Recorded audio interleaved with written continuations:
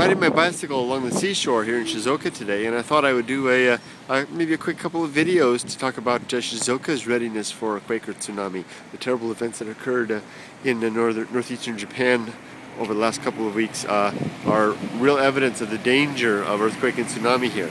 And we're really close to the water right now. This river dumps into the sea just maybe 100 kilometers further along. And I'm thinking, after watching the videos of the tsunami, and that was of course an exceptionally large tsunami, a very rare one, after watching those videos, I have a feeling that this seawall here is not sufficient to keep the waters out. I have a feeling they would flow over and down this street and this neighborhood, as well as those neighborhoods over there, would be in trouble. So I don't think this area is quite as safe as we might like it to be.